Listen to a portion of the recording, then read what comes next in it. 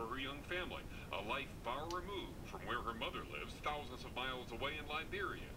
Patience came here when she was 6, a visit to her grandmother. We were only supposed to stay here for a couple of months and then return, but the Civil War started, the Liberian Civil War started, and we couldn't go back. Liberia's Civil War dragged on for years. Violence and chaos made it impossible to return. She grew up with the guidance of her grandmother and her faith. I think without God in our lives, it would have been harder.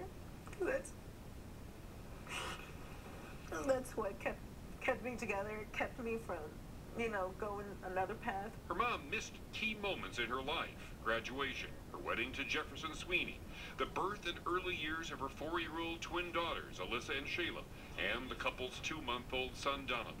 But the separation ended in this moment. I had a fit. I would see her again. I always had a fit. It was painful. Painful. I cried many days, then I'm nice. It's very painful. I'm so happy. I'm so happy. I'm so happy. Feels like a burden's just been lifted. It's the one thing that was mainly always eating me up. Like, when will I see her again? So it really was nice and quite an honor to be a part of their reunion.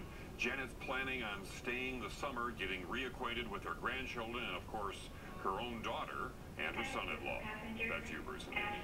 Great day, thanks, Richard.